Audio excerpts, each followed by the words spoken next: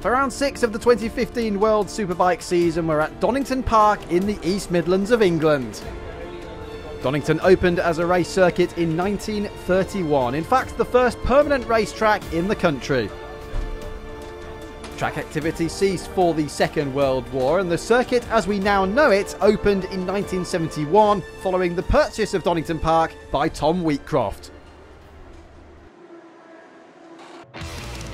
The corners are some of the most historic in the world, better known by their names as opposed to their numbers, not least Redgate here, the very first one at the start of the lap, as we just compare a few of the riding styles into that crucial first corner.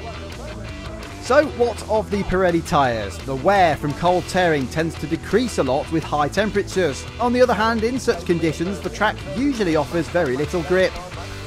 The races can often be held in the rain in England, which makes the asphalt slick and slippery, and that increases the riders' efforts, but at the same time highlights their wet riding skills.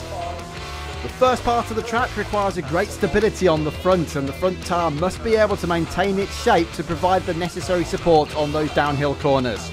The rear is particularly interesting in the phases of abrupt and violent acceleration, not least coming out of the blind coppice corner before the back straight.